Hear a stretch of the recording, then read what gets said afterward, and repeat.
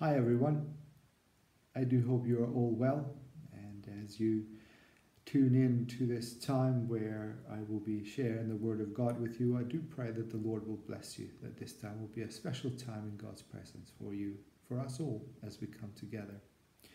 Today I want to speak from the Gospel of Matthew, so if you have your Bibles, please turn with me to Matthew chapter 13. I read from verse 31 to verse 34. I just want to speak a little bit about the kingdom of God today. I want to pick up a couple of things to expand on this theme because of what we spoke on or learned on the prayer course for those of you who were able to join us. We were talking about Thy kingdom come on Lord's Prayer, and we were focused about the intercessory prayer and how important that is, and also the effect that our prayers have on the life of others, and how the Lord rejoices and He expects us to pray for us, to intercede for others. Our will plays a big role, free will plays a big role on our prayers. Us willing to pray for others is important indeed. Today I just thought to look a little bit more on the kingdom of God. What does the kingdom of God look like? And if we look at the book of Matthew chapter 13, we have here, and you will be glad to know, I will not be speaking about the 7 parables that Jesus shares about the kingdom of God. I will mainly be focusing on the comparison that he makes of the kingdom of God and the mustard seed.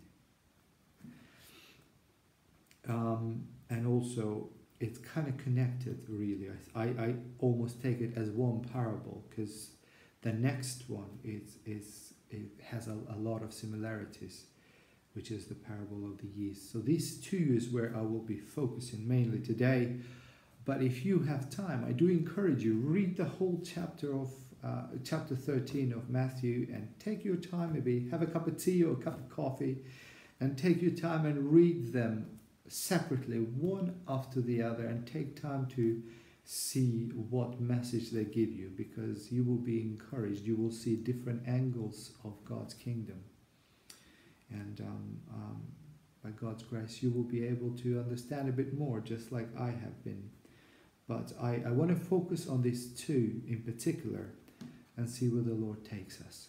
So I am going to say a prayer, and then I will read verses 31 to 34. Lord, I thank you for today.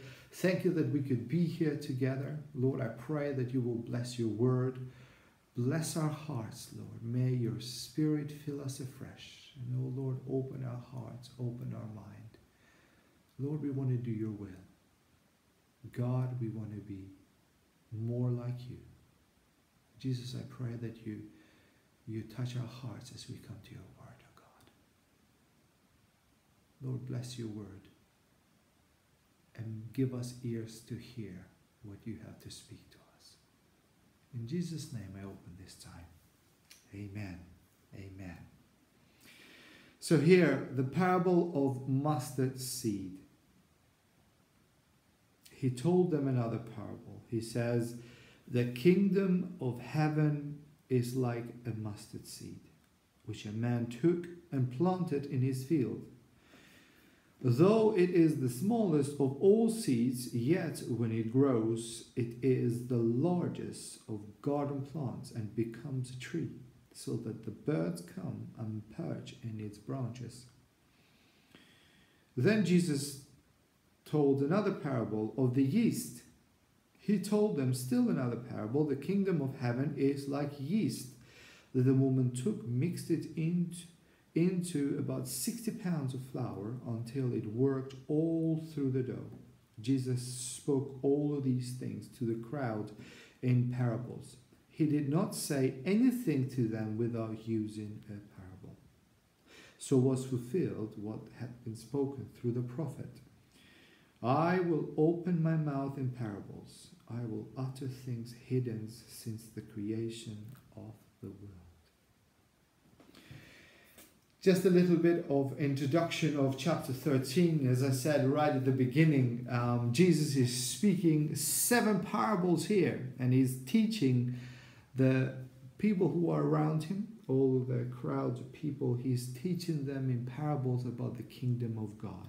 And as we know, he starts with a sower and the parable of the wheat, and then he comes down to the parable of mustard seed, the parable of yeast or leaven, whichever translation you have. And then he goes on to other areas where he says of the hidden treasure, the parable of the pearl which has a great price, and a parable of the fishing nets. Again, great teachings through them all. They have some similar differences which we can pick up from. But I want to particularly focus today on the parable of the mustard seed. It took my attention, and I thought to myself, what is so special about this mustard seed that Jesus is even comparing his kingdom to it? God's kingdom, he says, is like a mustard seed. What is so special about it? I mean, mustard seed is not like the pearl with great value, where one goes and sells everything in order to purchase that, or buys the land or this hidden treasure to dig it out and find the treasure, gives everything that the person have. You wouldn't go and sell everything to buy a mustard seed or to plant a mustard tree. What is the significance of it all?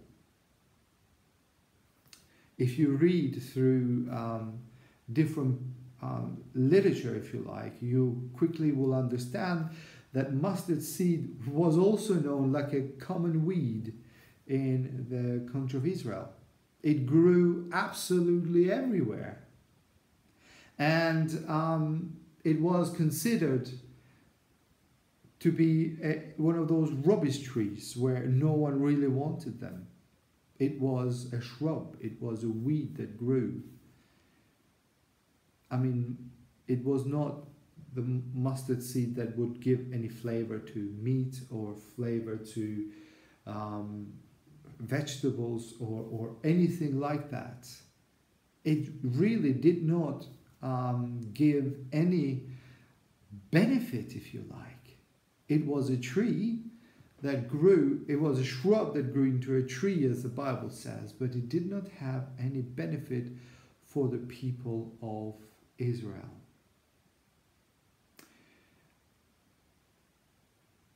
I obviously was looking into it and trying to find a meaning as to, because it must have some explanation as to why Jesus takes time to speak about his kingdom, comparing it to a mustard seed. Of course, we all know that looking at the characteristic of the actual seed, the size of the seed is the smallest, as it says there, is the smallest of seeds, which when planted tends to grow, and then it becomes bigger than all of the plants where their seed is bigger, and it grows bigger than them. And, we know that to mean also as an example of our faith. We need to have a faith as a mustard seed, and then the Lord will take us from there. And we can also pick up, I guess, on our proverb or saying that we have often used and very, very famous. Great things begin or come from small beginnings. You are all familiar with that. And yeah, we can preach on that. We can certainly build on that teaching. We can certainly build on that knowledge. And if we were to come from that view, if you like, we would take that then to mean it is an illustration where the church would be growing into great size by the work that the disciples and those who followed them would be doing. So they would start very small. There were 12. Well, turned out to be a little less than 12. But then as they preached the good news, certainly the church began to grow, and so on and so forth. But as we look to it, I think there is another meaning which I want to bring to you, because looking at the book of Matthew, we know that one of the great themes that makes its introduction or begins in the book of Matthew is the inclusion of Gentiles to work together with the Jews, and that was a massive thing altogether. Now, although the mustard seed was not used, or it simply was useless to the Jews, it was not, let's say Israel was not known by it as a type of tree that they are fond of, like palm trees or figs or olives. Those are the things that they benefited from, things like that. But what does the Bible say actually? There's a few things that it says there which we can pick up on. It says, although that such shrub or a tree was not good to the to the Jews, it was good for something. It was really good for something. It grew, it says, to a point where the birds, it created a perfect place for the birds, and where they would come and they would bring their young ones and grow them there. So that was a great benefit for the birds. And if we look through scripture and trying to understand, I guess, the strong where I'm trying to bring in, birds were considered to be unclean. They were characterized to be unclean, and therefore could not be used by the Jews. But if you remember Peter, he had a vision by God. And as he had a vision, God brings these sheets in front of him in a vision. And there is all sorts of creatures. There's all sorts of animals. And believe it or not, all of them were unclean. All of them were to what the Jewish people called forbidden to eat or to touch, because they were unclean. And they would not dare to go and do anything with any of those animals. And God says, kill and eat. And Peter says, well, God, I will never put such thing in my mouth. But God says that whatever I have created, you cannot call unclean. So it's that theme that it makes root, if you like, here. And we can pick up here to mean that Jesus, I think, very much is bringing that idea in, that as the tree grows, it is going to be one tree which compares with the kingdom of God. The mustard tree, it is like the tree of God's kingdom. It is like the kingdom of God, where it will join those who are known to be unclean and those that are clean, irrespective of what, they will become one. And I think that's another very significant part of the mustard tree or mustard seed, where Jesus brings, I think, this idea where those things that you called unclean, the birds and the things that were very much part of the mustard seed, were put out of the society, were put out of everything, and they were not considered part of the life, the society, everything that was happening there. Jesus is saying that a new era is coming. Within the kingdom of God, it will be like a mustard. It will be a tree which will join those unclean and those who are clean, or whatever you may call it, all join into one, irrespective of what. And I think that is that is what will characterize Israel, the new Israel that Jesus speaks about. And you know, as I was thinking of that, it gives us a message. It gives us a message where we may think that there is people, well, we know there is people that are not very likable. We know that there is people that we'd rather not fellowship with. We find it difficult to fellowship with. And you know that some of the problems that we've been facing worldwide is the difference on culture, the different on race and so on and so forth. But this message to me brings it home that those that are unlikable are likable by God. Those that you may not think of very highly, well, God wants them in his kingdom. Just like he wants you, just like he wants me, God wants them in his kingdom.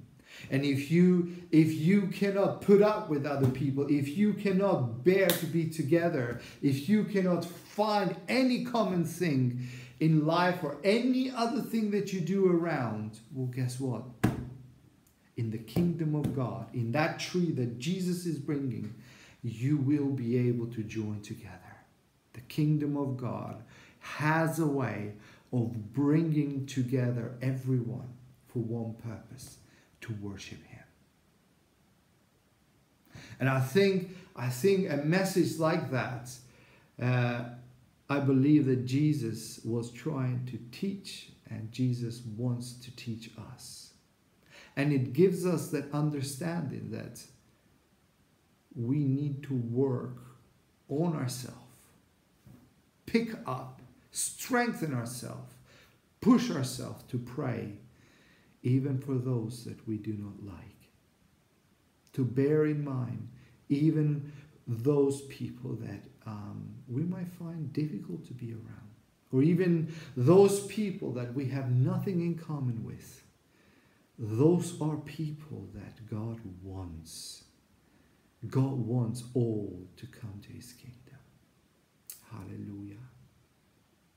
Now, Jesus picks up again with a yeast, if you like, or leaven, whichever translation you have. There is a twist there as well. Now, throughout the Old Testament, you find that there is history there, and that's where the metaphor comes. Leaven, it was known to be used as a metaphor. Yeast, it is known to be used as a metaphor for sin.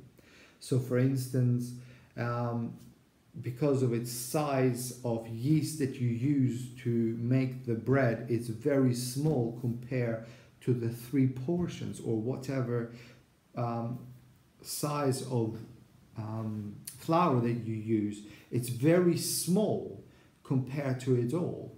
And it's one of those examples that yeast often is used as a metaphor of sin. So we examine ourselves, and we do not let these little sin that we have, every little fall that we may have, that we examine ourselves and we do not let them come in, because once we open the door for a little bit, then pretty much it becomes like a highway, and big sins come into our life and we get into trouble.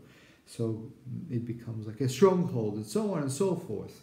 So it's the power, like a gateway to a great power of the greater sin into our life. And leaven is used on those metaphors, if you like. But also we know for the Feast of Passover, Jews were commanded actually to remove all the yeast leaven around their house and not have it for their feast of the unleavened bread, and so on and so forth.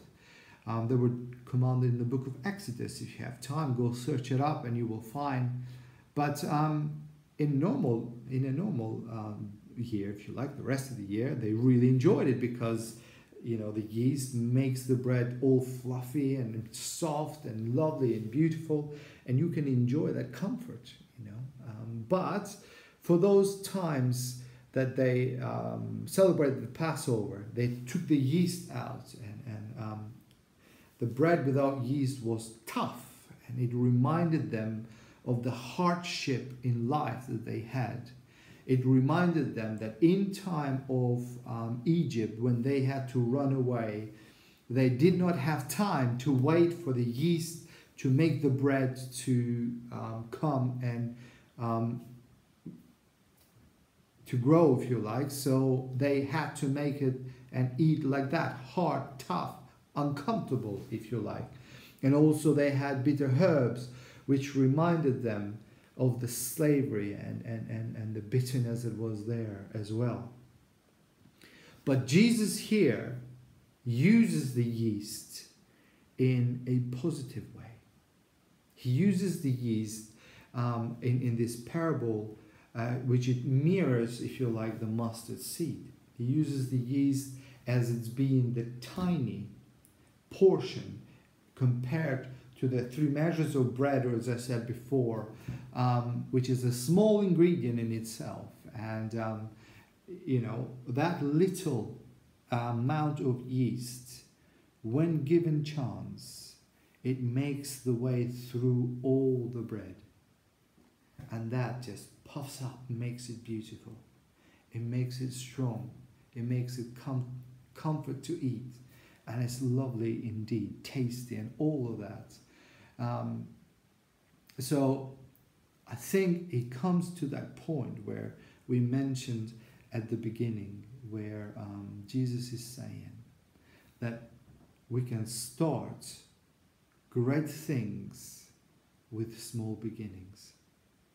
And I think he's mentioning that yeast on that aspect of it all. And if you look into the other parables, Jesus magnifies different areas when it comes to the kingdom of God. But I simply want to conclude a little bit here now. Jesus clearly speaks, and he says to all of his hearers and to us that there will be a kingdom. There will be a kingdom of God. But it will not be a great kingdom as the world knows it, or a worldly kingdom. It will not have the splendor as the kingdoms in this world expect to have. It actually will start fairly small. It started with Jesus, and it started with a common fisherman. That's how the kingdom started. It didn't start with splendor or glory yet, but instead it started with hard work, with discipleship, even rejection, and the bearing of the cross. But there will be a time, will there be a time, where we will all see the splendor of the kingdom of God, or kingdom of heaven, as Matthew puts it. And at that time, the kingdoms that we see in the world today would be but common pearls, if you like. You know, Luther had a saying. He says, "Let goods and kindreds go. This mortal life go as well.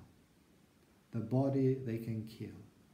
All this is rendered to dust in comparison to what is to come."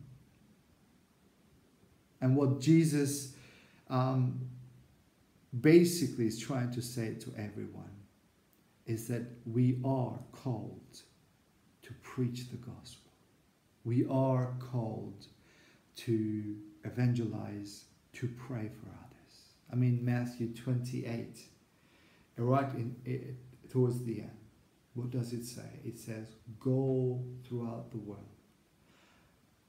Baptize, make disciples. Baptize in the name of the Father, the name of the Son, and the name of the Holy Spirit. Hallelujah, hallelujah, hallelujah. Brothers and sisters, the message that we have has as the parable says it there, has a hidden treasure. Has a hidden treasure which we share with other people. And when other people explore that hidden treasure, which is within the message, the Word of God, is where they will be found, is where they will want to join into this tree of God's kingdom, if you like, where everyone is united together. It is God's calling. It is God's heart that we all pick up, that we all encourage each other to love one another, to respect one another, to pray for those who need Jesus, because everyone needs salvation, and to evangelize wherever we can the good news of Jesus Christ. Hallelujah. Hallelujah. May God bless us, and may God strengthen us. May God strengthen us as we go ahead in the days, in the weeks, in the months ahead of us. And may we not neglect the opportunity when it presents itself to bless other people with this hidden message, with this hidden treasure of salvation, that we all can take part, become part of God's kingdom, irrespective of culture, irrespective of race, place, wherever, language, whatever we are. God wants us. Hallelujah. Hallelujah. May the Lord bless you all, and may He keep you safe. You will see in the coming weeks, I am going to take a break, a small break from preachings, and you will see some other preachings coming up from various people, and I pray that they will bless you. But I will come back soon, and I look forward to seeing you again. But God bless you for now, and keep safe, and we'll see you soon again. Bye for now.